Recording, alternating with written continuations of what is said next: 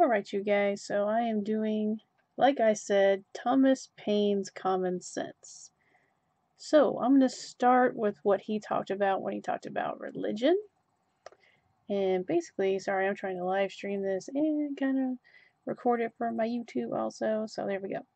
So basically, I'm going to start with religion, stuff I found in this pamphlet. It's like I've said before, this book was a compilation, I think, of pamphlets, if I read that right, and that he produced to lay out the reasoning for what government should do, what it shouldn't be in the business of, how far government should do something, that we should be our own individual and unique country and why it should be done now, things like that. So I'm not going to read everything. It's very long. Well, it's not very long. It's like 52 pages. But everyone should read it because it's very concise and it gets down to the point. So, religion, his first point that I thought was interesting and conveys an idea. So this one is, this new world has been the asylum for the persecuted lovers of civil and religious liberty from every part of Europe. Here have they fled, not from the tender embraces of the mother, but from the cruelty of the monster. And it is so far true of England that the same tyranny which drove the first immigrants from home pursues their descendants still. So this idea here is that one of the reasons America was founded was for religious liberty, so that someone could practice their religion in peace. So it's going to take me a couple seconds to find the next one. Let's see. It's not telling me the page numbers. Okay, so I'm looking for page 32. Come on, turn the page. I have a lot of these highlighted that help me read it. Let's see if I can find this thing. Page 32. And my next one is this. Securing freedom and property to all men, and above all things, the free exercise of religion, according to the dictates of conscience. That's what he thinks government's for. Just that, securing freedom and property to all men, and above all things, the free exercise of religion, according to the dictates of conscience. So it was a big deal to them. Wasn't something that was just, it's a byproduct. It was the thing that they thought about. So let's see, page 40, I believe is what I'm on next. Yep, page 40. It says, let's see, I gotta find my thing. Burp. Now I can't find it. See, there's another page 40. No. Oh, okay, so I'll just read this next one. All right. So, this is the last one. I think this is the best one, really, for it. It says, for myself, I fully and conscientiously believe that it is the will of the Almighty that there should be diversity of religious opinions among us. It affords a larger field for our Christian kindness. Were we all of one way of thinking, our religious dispositions would want matter for probation, and on this liberal principle I look on the various denominations among us to be like children of the same family, differing only in what is called their Christian names.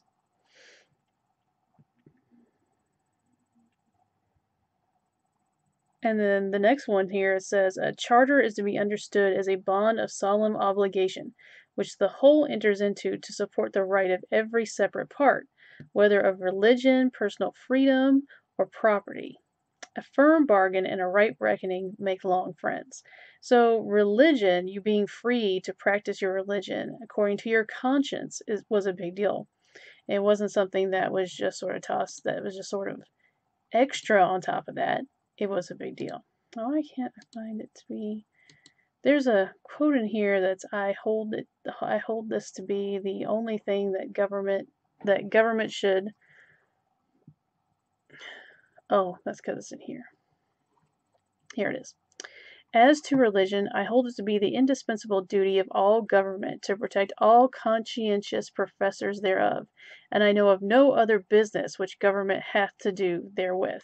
So basically saying he believes the government should, uphold our ability to follow our faith.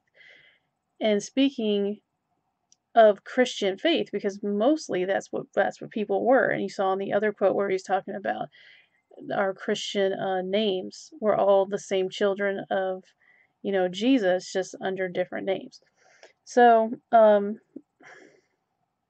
that's mainly what he was thinking of when it came to religion. They were thinking about the Christian religion. Now, this just happens to coincide with, or happens to help out, people who have other religions. But that was the basis. It wasn't like they were thinking, well, I want some Hindu sheiks in here. They were thinking mostly about Christians, because this was a nation built on many different types of Christians. So, my next one. So, this intro here, what I thought was very important, because it has to do sort of with how things are going now, where if something is fashionable, then we think it's right, or if something is popular, we think we have to think that way. The social justice warriors are that way. If you have to think this way, you have to think that way.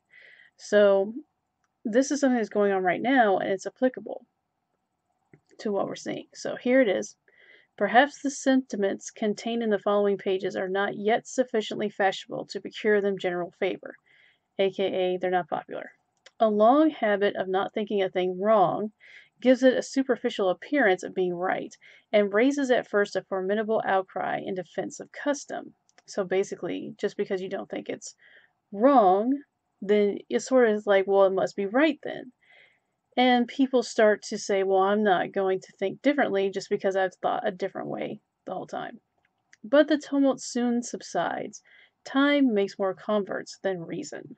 So that's something that's going on right now, and I think as conservatives who are jumping into and trying to change the culture of America, that is something we need to remember. Time makes more converts than reason. Another way that you can put that is if you hear it enough, you'll just think it's right. And that is something that people have used for years and years and years. I just happen to think it is actually right, and we should teach the correct base theology, or base. I'm trying to think of a phrase. But we should teach the stuff that's right all the time. People should hear what's right so that they can tell what's wrong. So. Okay, so the next one where he talks about, this is where he's talking about generally like why we should be a free nation, how he views America, or how he views government. Okay, it falls into one of those three. So this is, I think, one of the ones that how he views America. The cause of America is in a great measure the cause of all mankind. Many circumstances have and will arise which are not local but universal, and through which the principles of all lovers of mankind are affected, and in the event of which their affections are interested. So basically what he's saying is America is a proving and testing ground for all kinds of things. People will look to us because we're trying to be the most free to see how it works. And so far it's worked pretty well. What has happened is people have jumped in and taken it and tried to take it over. So the next one is, I think the next chapter.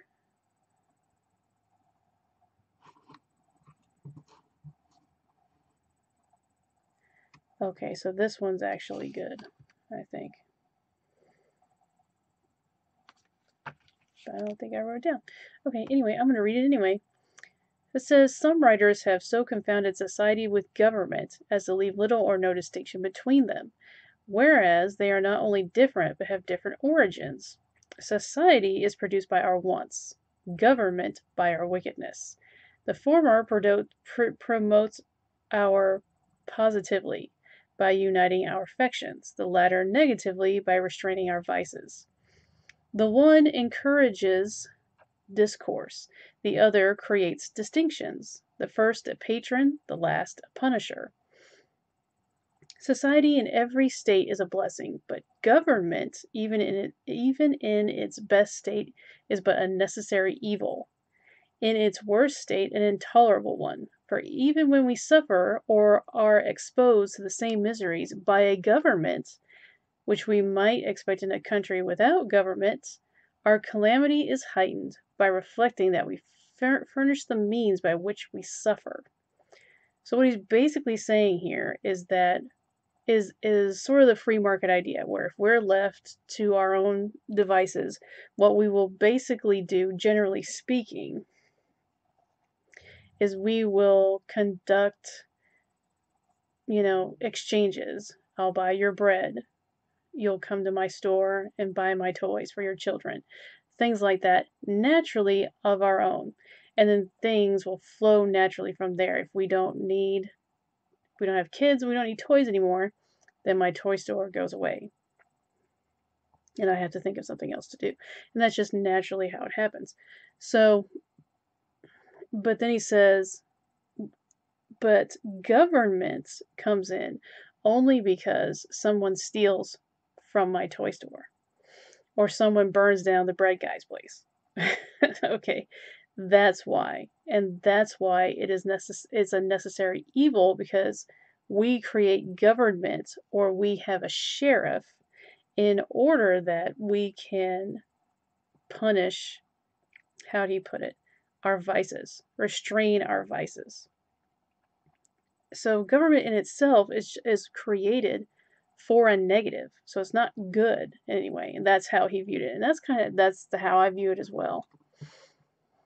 And this, he continues, government, like dress, is the badge of lost innocence. The palaces of kings are built on the ruins of the bowers of paradise. So what we basically say here is that as you create government, you create a place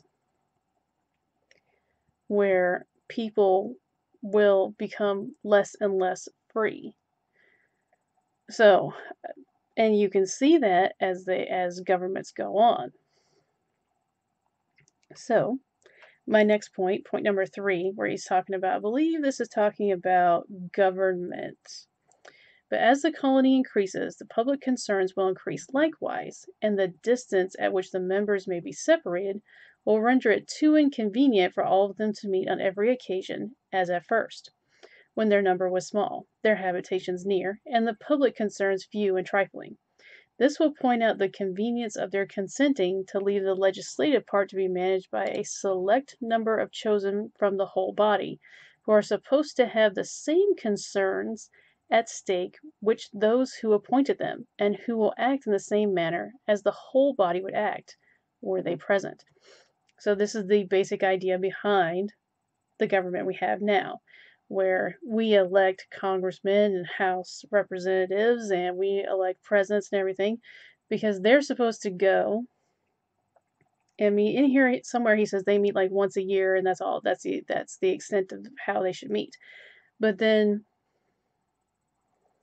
he talks about, so what he's saying is that these are supposed to be regular people who are chosen from the body, from the people, and they're supposed to have the same concerns as the people. And when they leave, their laws apply to them, and things that we don't have now. He goes on to say that the elected might never form to themselves an interest separate from the electors. So where we have now, we have special interest groups and all these other things. That's not how it's supposed to go. And that's not how they thought of government whenever they first started it. So the next, I have number 4. Prudence will point out the propriety of having elections often, because as the elected might by that means return and mix again with the general body of electors in a few months, their fidelity to the public will be secured by the prudent reflection of not making a rod for themselves, and as this frequent interchange will establish a common interest with every part of the community. So basically what he's saying here is that our representatives, our House, people, all of these people who are supposed to represent us and make a decision for us are not supposed to stay in there for years and years and years. That's not what it's about. What they're supposed to do is return to the general public and mix amongst us. The laws that they make apply to them. The things that they do apply to them just like it applies to everyone else. You have to come out and live with the people that you made a law for. So you better be sure that it's right. So, point number 5. Let's see if I can find it. Okay. I draw my idea of the form of government from a principle in nature which no art can overturn, that the more simple anything is, the less liable it is to be disordered, and the easier repaired when disordered. And you see this too. If you only have two, use a sandwich. A good sandwich, a perfect sandwich, only has like maybe 4 ingredients. And it's savory. It's the bread, the savory, the meat, and then maybe a cheese. Why? Because if you get too many, like lettuce, tomato, pickles, you get too much stuff on there, it falls apart, falls out. You have to use a different kind of bread, which then there's more bread, etc. Perfect balance is usually simplicity. And so this is exactly what he's talking about for the government too. Sorry, hold on. I dropped my stuff. Okay. When he's talking about the government too. If our government isn't large, it's easier to repair when it goes wrong. And this is what we're running into now, where our government is so big, it's hard to do anything about it. And whenever they first designed government, that's not what they designed it for. So this is something you can see here in their writing. Point number 6. How came the king by a power which the people are afraid to trust, and always obligated to check? Such a power cannot be the gift of a wise people, neither can any power which needs checking be from God. Yet the provision which the Constitution makes supposes such a power to exist. But the provision is unequal to the task. So here is the part where you see this is talking about where they're trying to pull away from England. And I found it fascinating because what he's doing is saying, how is it that a man, any man, is given power and trust and everything else over another man? It's not something that God designed. It's not natural. It's not the way it should be. Where do kings get these things? So, like right now, everybody thinks, oh, the president is such a big guy. Like, I don't care.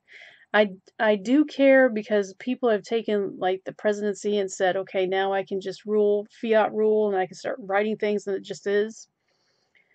But the president is not supposed to be that big of a guy. They wanted this, at least this person here, wanted government to be of the people, quite literally, where you take Joe over there and he goes to Congress today and elects and makes a vote for you, and then he comes back. And they believed that this kind of power, that where like a king, doesn't come from God. It's something we created and it's not good. So, let's see if I can find point number 7. Yes. All right. So here he says, but there is another and greater distinction for which no truly natural or religious reason can be assigned, and that is the distinction of men into kings and subjects. Male and female are the distinctions of nature, good and bad the distinctions of heaven. But how a race of men came into the world so exalted above the rest, and distinguished like some new species, is worth inquiring into, and whether they are the means of happiness or of misery to mankind. So here he is again questioning the separation of people from rulers to subjects. We're kind of going this way in America, and I don't like it, because people leave senators and they leave House of Representatives and they leave all these people in for years and years and years, and it just becomes like, well, he's supposed to take care of me. Why? Why would that be the case? When It's never been the case before. These are distinctions and divisions that aren't good. They're not natural, he says. They're not distinctions made by God. Where did these come from? Okay. So that's not how they want us separated. I'm Jane Joe Blow. I can go and be part of the Senate. It's not supposed to take, like, people nowadays go to school for this stuff.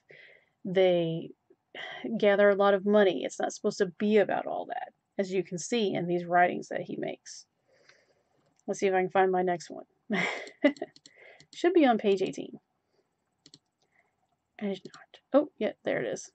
I just couldn't see it. So here he's talking again. Men who look upon themselves born to reign and others to obey soon grow insolent. Selected from the rest of mankind, their minds are early poisoned by importance, and the world they act in differs so materially from the world at large, they have but little opportunity of knowing its true interest, and when they succeed to the governments, are frequently the most ignorant and unfit of any throughout the dominions. Once again, you can see this now, where we have, whether you're a liberal or you're a conservative, you see both sides, and you see them both, and they're like totally out of touch with what the people want, with how the people are going through. It's because for some reason, people nowadays have this idea that these guys are like kings and queens or dukes or duchesses or something in the level of importance in their life, and they're not.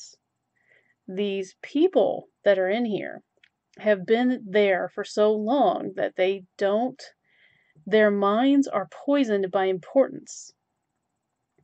The world that they act in differs so materially from the world at large, what we go through every day, that they have little opportunity to know the true interests, and that's what we see here today. So, my next one, page 21. Let's see if I can get over there right quick. What is this? Okay, page 21. The sun, I think. Yes. The sun never shined on a cause of greater worth. Now, here he's talking about America being separate and having her own leaders and everything. The sun never shined on a cause of greater worth. 'Tis not the affair of a city, a county, a province, or a kingdom, but of a continent, of at least 1/8 part of the habitable globe. 'Tis not the concern of a day, a year, or an age. Posterity are virtually involved in the contest, and will be more or less affected even to the end of time by the proceedings now. The least fracture now will be like a name engraved on the point of a pen, on the tender rind of young oak. The wound will enlarge with the tree. So what he's saying here, in the first part, is that it's more, what happens now for America echoes forever. Us as Americans being Americans and not British run. We're not Britons, we're Americans. And he says that it's important because for the rest of time, even to the end of time, what happens here will change the world. And it did. It does still. We're still up there. So, the last part is if you have a fracture in this country, you have division. Just like a little mar on an oak tree, it will kill and divide this nation. And that is what some people want. Some people want to kill and divide the nation. It's not what I want. But you can see that they were thinking about these things. What is happening now was not known then. They knew that these things could happen. And they tried to, I think, do something about it by writing about this stuff. All right, my next one. There's only like 4 more here. I gotta find my thing. Okay. Nope, that's not it. I'll go on to the next one. I don't see it. Okay. I mean not to exhibit horror for the purpose of provoking revenge, but to awaken us from fatal and unmanly slumbers, that we may pursue determinately some fixed object. It is not in the power of Britain or of Europe to conquer America if she do not conquer herself by delay and timidity. So what he's like for context, he's talking here about we need to act now. We need to be a separate sovereign nation now. And not later, because then we may not get the chance.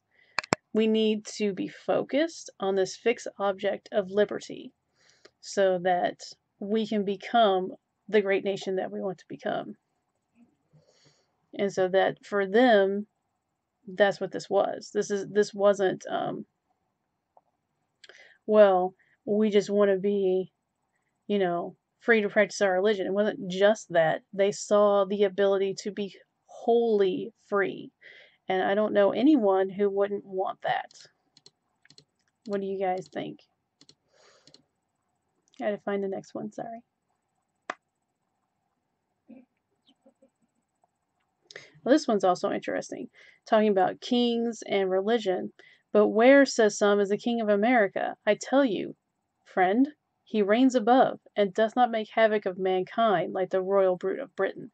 So here we go once again, reference to God, reference to him being the one that is causing most of this to happen, giving us the ability to go out and become a sovereign nation. Ooh, sorry. All right. Here he says, O ye that love mankind, you that dare oppose not only tyranny, but the tyrant, stand. Every spot of the old world is overrun with oppression. Freedom has been hunted round the globe. Asia and Africa have long expelled her. Europe regards her like a stranger. And England has given her a warning to depart. Receive the fugitive and prepare in time an asylum for mankind. And this is how he views America, an asylum for mankind, to receive the fugitive of someone who runs to find freedom. And so this is why freedom is such a compelling thing in America. We see freedom, we see our ability to worship as we would, and things like that. So it's oh my goodness. Sorry, hold on. Let me see if I can turn that off for a second. Yeah, sorry about that. Okay, so it's more about freedom and the freedom to worship. So freedom just in general, from taxation, from government, from not being able to like even move, because I think the taxation was so crazy in England at the time. And we are getting there. And this is the thing that worries me, is we're not remembering the past. We're about to slide right into it again. So when I say I don't want the government to do it, it's because a lot of the times there's already laws on the books where the government already is doing it. We don't need more. And because we initially came here to live as free people, or freemen, as they said. So we're not heavily taxed. We're not sending people up there who stay there for years and years and make decisions for us. We wanted to be able to make free exchange between people and not have a middleman. So every time someone says, should the government, that's why my answer is always no. Because most likely, one, they've already done it, and two, no, it's not what we were designed with or in mind. So he's got a couple more about the nature of ideas and man, which I thought were interesting. Now let's see if I can find them. Let's see. Okay, this one I just thought was nice. Of more worth is one honest man to society, and in the sight of God, than all the crowned ruffians that ever lived. So, what he's saying, I think, here is to the point. I think everyone can understand what he's saying here. I don't think it's, I even think, yeah, I think you can get it. So let's see if I can find the next one. Page 30. I just skimmed right by it.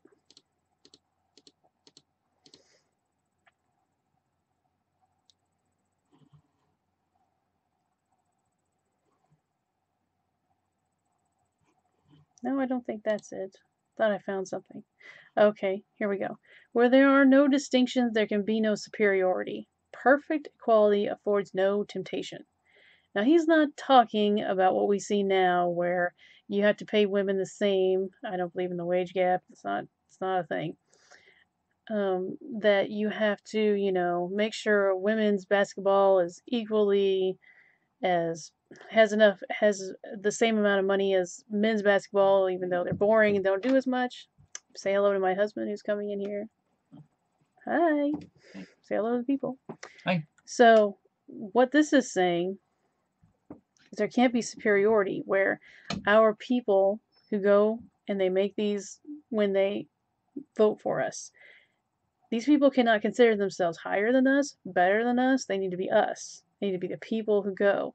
If you work in a office and there are 10 of you, each of you should go one at a time to be the person who votes for us. It's not a career. It's not something you get paid for, because in none of this do they mention a salary. It's a duty to make sure that we are all free. It's for all of us. Even if you don't agree with the guy down the road, it's freedom for all of us. It's our refuge in America. It's freedom. And so you can see that in their writings. It's very heavily there. Let me see if I can find the next one. Oh, here it is. Okay. This will be my last point. The Almighty has implanted in us these unextinguishable feelings for good and wise purposes. They are the guardians of His image in our hearts. They distinguish us from the herd of common animals. So this desire for freedom, this desire to come together and work together, even though it may not be the best idea for us or whatever, these things, wanting to be free, I think, is mainly what he's talking about here. The way he phrases this is the Almighty has implanted in us these unextinguishable feelings for good and wise purposes.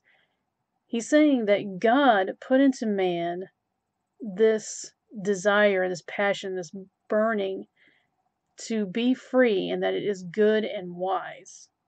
So on the opposite side, what does that mean? That means people wanting to make laws to restrain you at every step is not wise and is not good. That's not what God placed in the heart of man. What God placed in the heart of man is freedom. And that's basically where I want to end this video.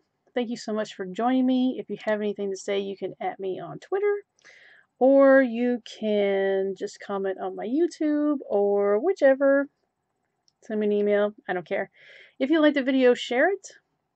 And until tomorrow, guys, I will see you later. Remember to read your Bible and pray.